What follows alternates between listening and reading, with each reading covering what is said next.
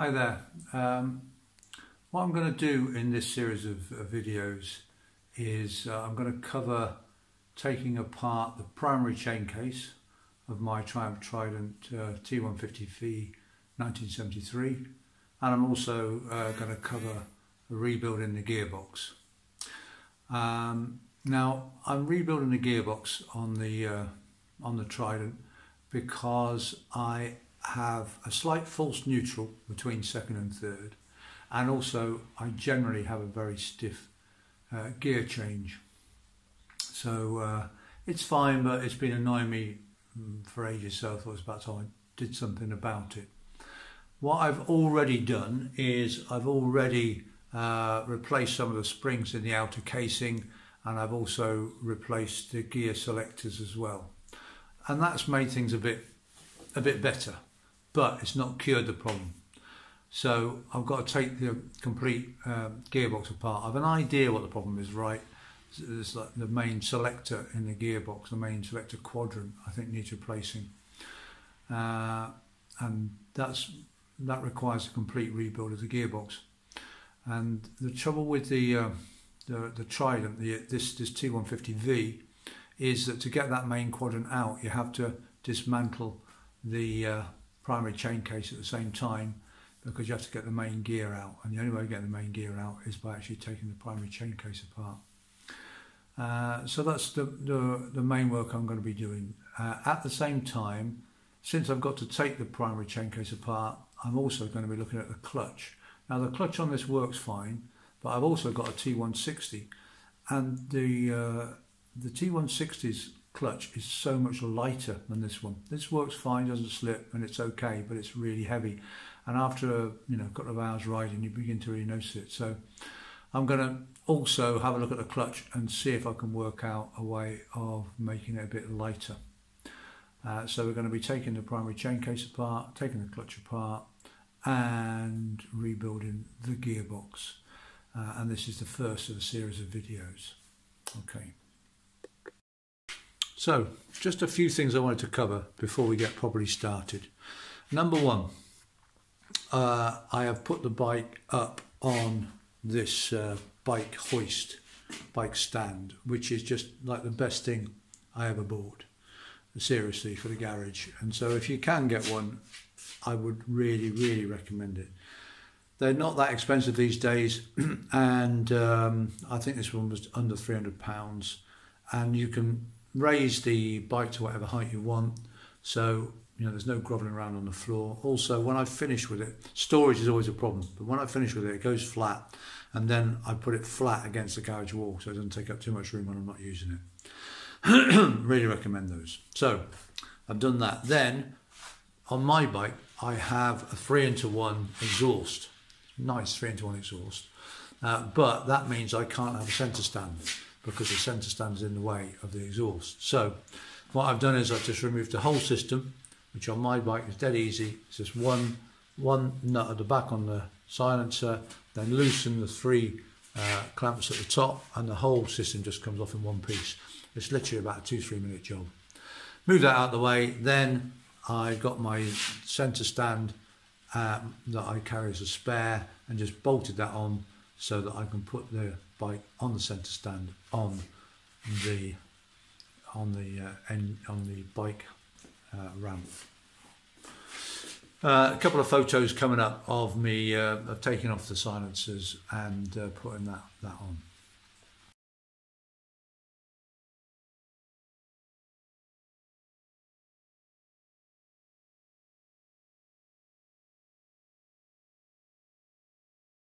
Now I've also then strapped the bike down so that if anything happens, it's not going to go anywhere.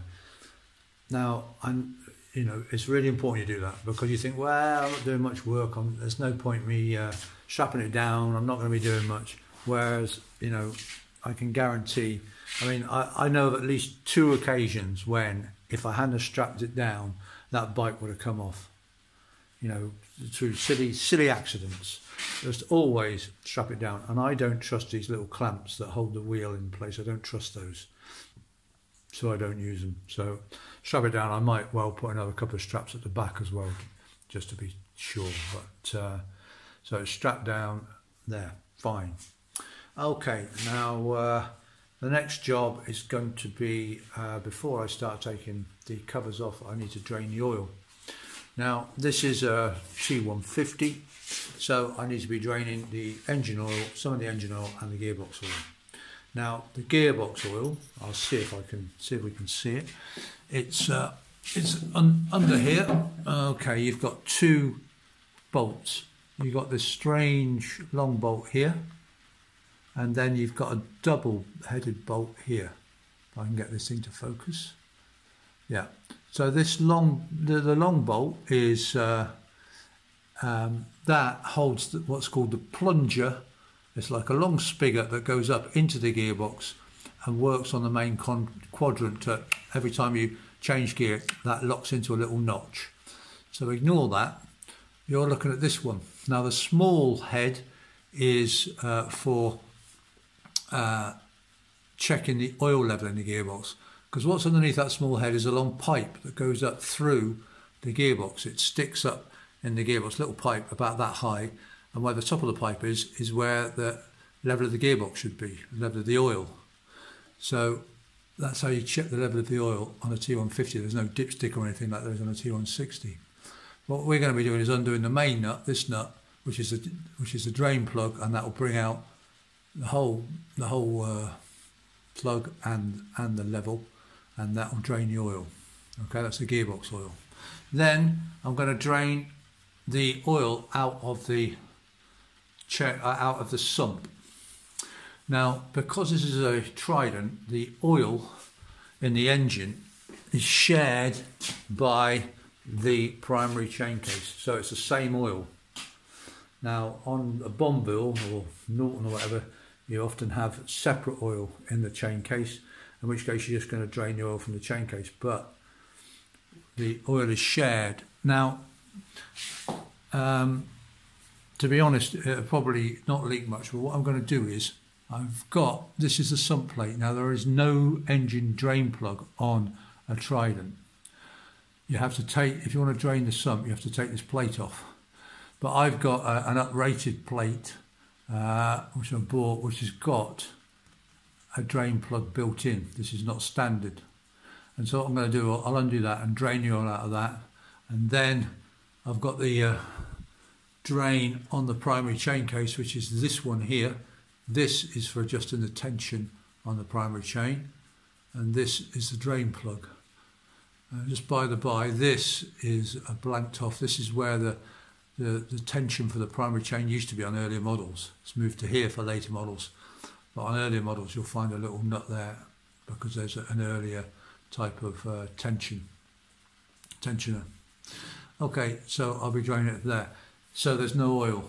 Now, the problem with Tridents is they tend to wet sump, so they tend to drip oil from the oil tank into the engine. So if you don't drain the sump as well as the primary chain case, and it's going to be apart for a long time, slowly the oil is going to drip from the tank into the sump and then out through the primary chain case when you've got the primary chain case off. So it's just going to be an annoying dribble of oil all the time down here. So that's why I'm taking this off. My engine doesn't wet sump at all because I've got a valve in, another story. But I'm doing it anyway to stop any oil coming from here through the primary chain case. So I'm going to undo that just to drain what oil's in the sump, and then undo that, and then all the oil's out. The engine oil's out. The rest of the oil should stay in the oil tank, and the gearbox is drained. Okay, so these are all the jobs you need to do before we even start thinking about taking things apart. I'll get on with that now. And here we go. That's the oil just draining out of the gearbox, and there's the drain plug. As you can see, it's a two-part plug, and that is the level tube which is attached to the small nut. So when you want to refill the gearbox, then you take the small nut out, put the big nut in. And then when the gearbox oil reaches to the top of that, it will run down inside and it will dribble out, and that's when you know you've got the right level. But for now, we're just draining the oil, ready to work on the gearbox. Right, so just removing the drain, there we go, from the primary chain case. Oops. Just drop the washer in. Never mind.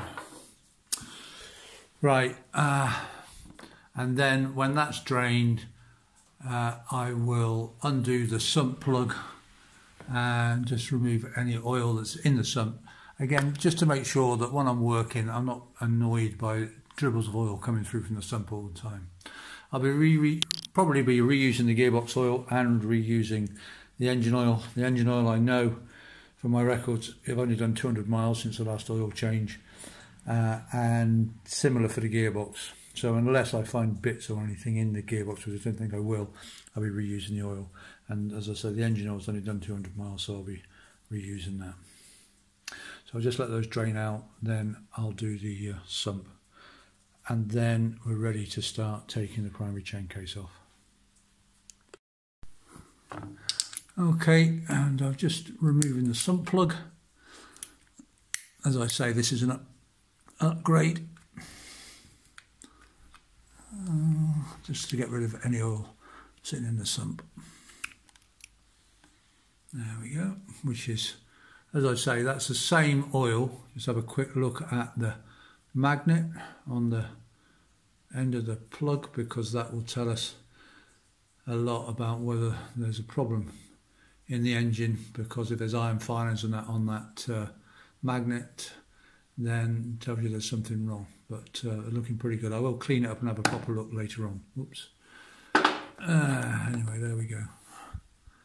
So that's oil from the primary chain case, which is shared with the sump oil. I'm just draining it so that, as I say, I'm not bothered by oil, little drips of oil happening all the way through, taking the chain case apart. So there's no oil in the sump, no oil in the chain case. And of course, we've just drained the gearbox oil.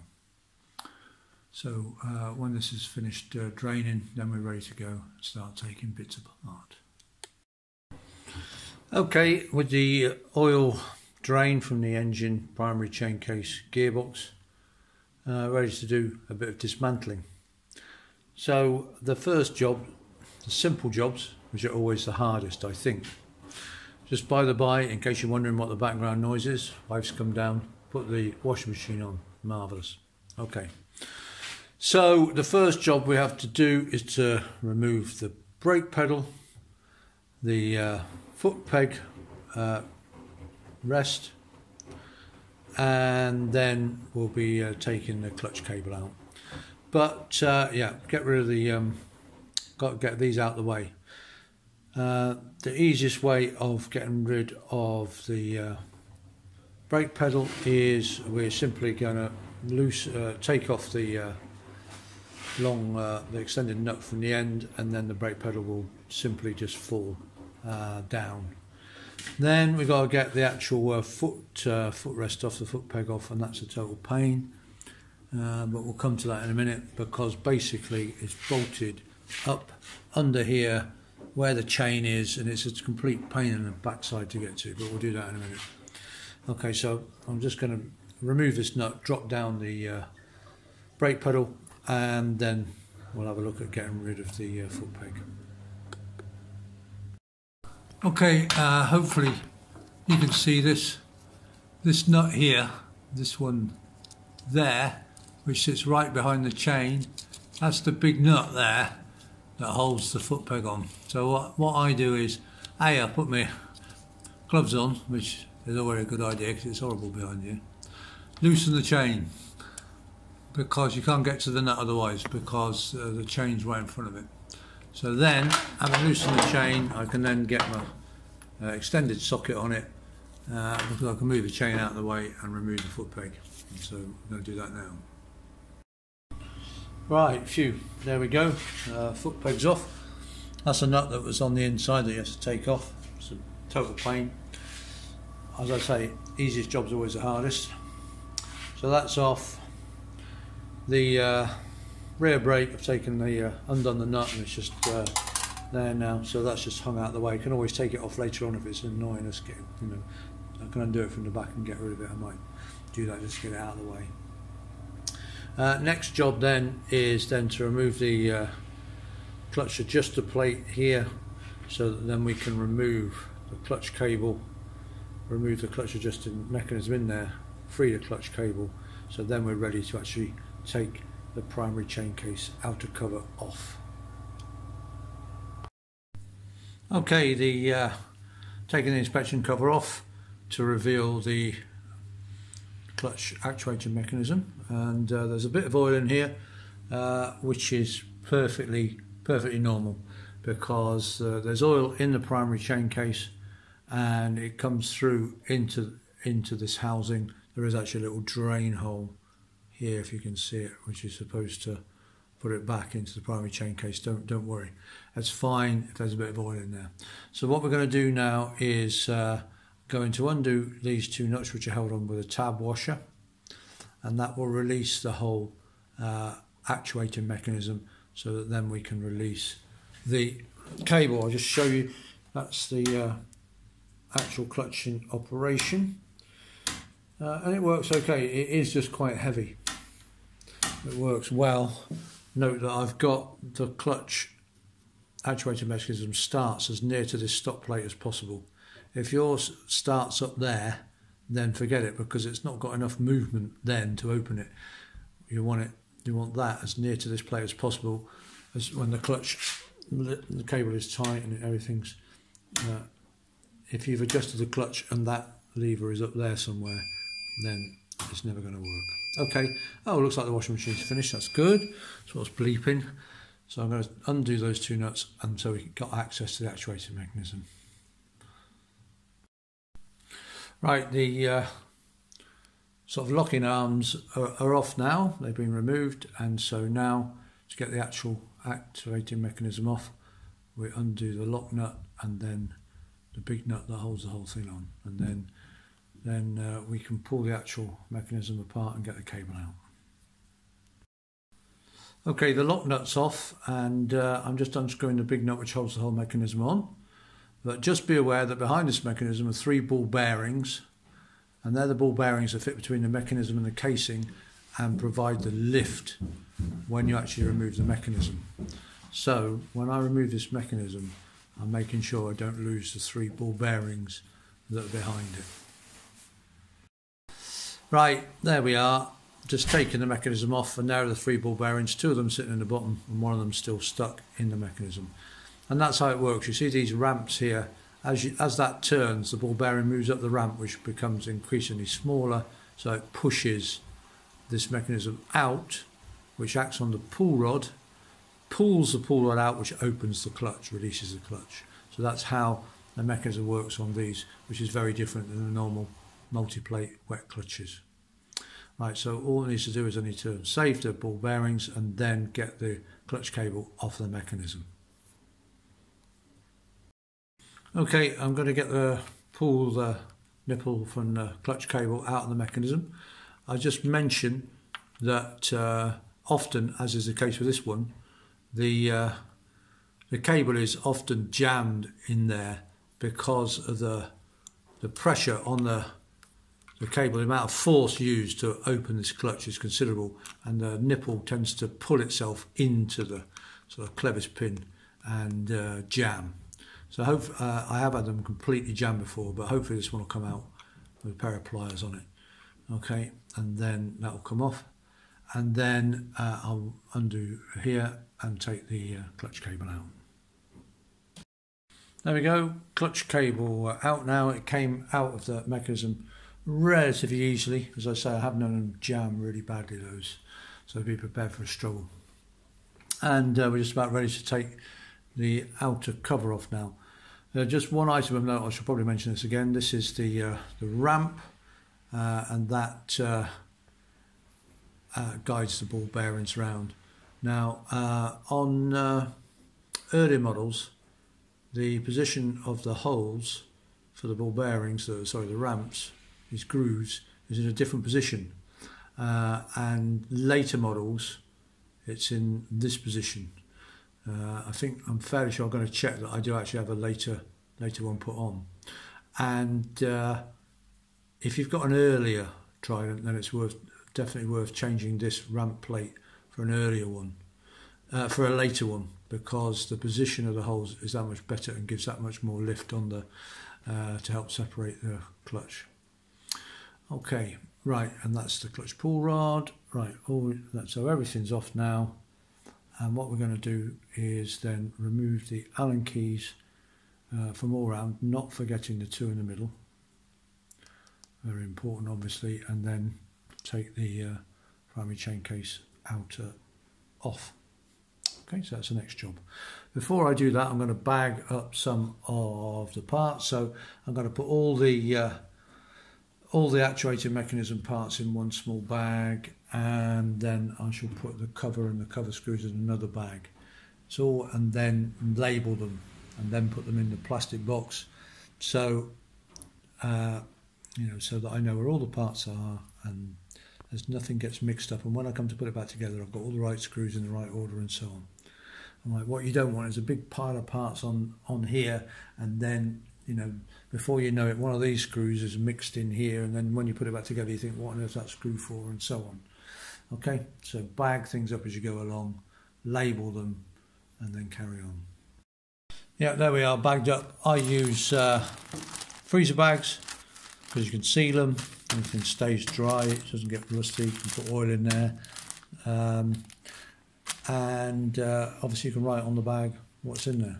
All right, and then I'll put that into a big box for the whole primary chain case, and so I know that box is a primary chain case and it's got all the bags with all the separate bits in, so I can find everything when I put it back together again. So removing all the Allen screws, these are obviously non-original, making sure I don't forget those two, and also don't forget these two smaller ones. Again, mine are Allen keys. These two small ones down here, don't forget those. Probably one of the major causes of broken cases is people trying to get them off when they haven't actually removed all the screws, although they think they have. Okay, so I'm going to take them all out, not forgetting these two, not forgetting the two in the middle. Then I'm going to double check that everything, all the screws are out before removing the case.